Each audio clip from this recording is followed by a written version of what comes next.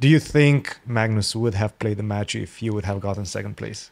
I know a lot of people, and to be fair, I still have not listened to this podcast with Lex Fridman, so I don't know exactly what he said about it.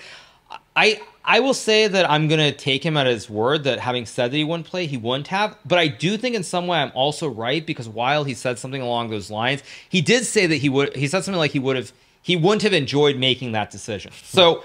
I think I'm partially wrong, but I still am partially right that when Magnus says like he would have been unhappy, that to me tells me that I was onto something there. So you would have been able to sway him, maybe. Yeah, maybe. Again, I think again, we'll never know what would have happened because that's a hypothetical. But the fact that he said that he would not have liked making that decision tells me that in some way I'm right. Like I might be wrong, but I think I'm still right because he would not have been happy. So I feel like he would have definitely played a match if you had won or if Ali Reza had won. Like this is because he would just find it very fun. Right. But do you think like his approach in how he expressed his feelings before the tournament and didn't make them 100% clear rather than just saying after the tournament without giving any indication before, not to interfere with people's thoughts? Do you think that would have been a better approach of doing it? I mean, I think it really depends whether you believe Magnus or not in terms of whether he had made a decision before the event or whether he made the decision because of who won the event. And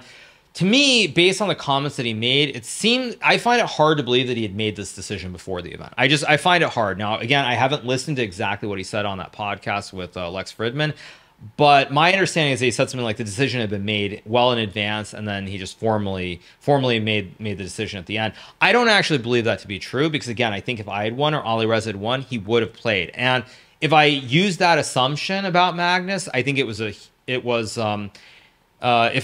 I take him at what he said, then I think it's a mistake. If I think that it was a fluid situation and the decision he made was based on who won, I think it's kind of okay. I don't think it's great in that situation. But if he had made up his mind like he said he had 6 months before, I think he should have let everybody know. I think he should have let the world know. And by not letting the world know, it changed the whole dynamic of the tournament.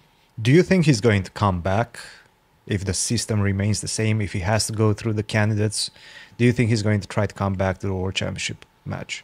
At this point, I'm fairly skeptical. I think it really depends. The notion of him playing the Canada's tournament to qualify, somehow I don't really see him doing that again. I think the amount of work that you have to put in for something like that, it's so massive that I don't really see it. Even when he won, was that 2013, I believe it was, the one in London. Like that was a very tough event. He barely won, and he did lose the final round as well. Of course, Kramnik lost that final game too, but it was very tough, and it was not clear that he was going to make it through. And if he hadn't had a little bit of luck in that end game against Timor, where Timor misplayed it, if that's a draw, there's a good chance that he doesn't play a non, and history is completely different. So I find it hard to believe that he's going to come back and play in a World Championship match under FIDE, but we'll see. But I think it's like, I would say 80-20. It's hard to imagine it, yeah, because anyway, he would be trying to qualify for the same situation that he opted out of. Right. I mean, he would be playing either, let's say, Jan or Ding Liren.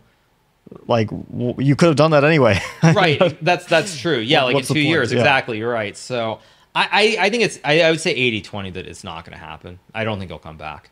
What's the best way to dispute a World Championship? What's the best system, in your opinion?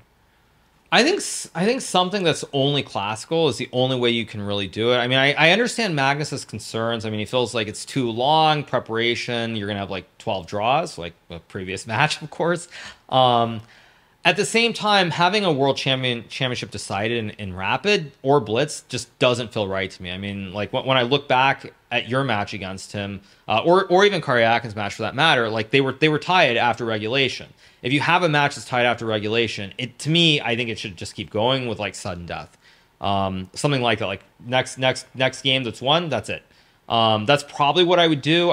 This idea of mixing Rapid and Blitz with Classical, I don't really like, because also to FIDE's credit, they do have a World Rapid and a World Blitz Championship. So if you already have those, I don't really see the need to mix the format. So probably something like, maybe it's something shorter, like 10 games, for example, and then sudden death, something like that. But I mean, mixing the formats, I don't really understand the logic behind that. I do like the sudden death idea. I hadn't thought of it. Like, it could lead to these endless matches. Okay, we saw like the most infamous endless match, right? Gary and Karpov playing for like 3 months straight. but that was up to 6 wins. If you just have it like after 10 games to the Right. first win, it's very likely to be resolved relatively quickly. Right, And or you could even do like first to 2 wins, for example, because you're going to get a lot of draws. But first to 2 wins, something like that, or something of that nature, I think is even possible. One, I think is ridiculous because you could just show up and lose the first game. But I think there are ways. There are ways to keep it classical, and I understand. I mean, the match has to end at some point, but to me, the idea of like you drawing 12 games at classical, showing that you're completely equal, and then I mean, basically losing the match because of one wrong king move in that first rook and pawn endgame is just. I find that a little bit absurd.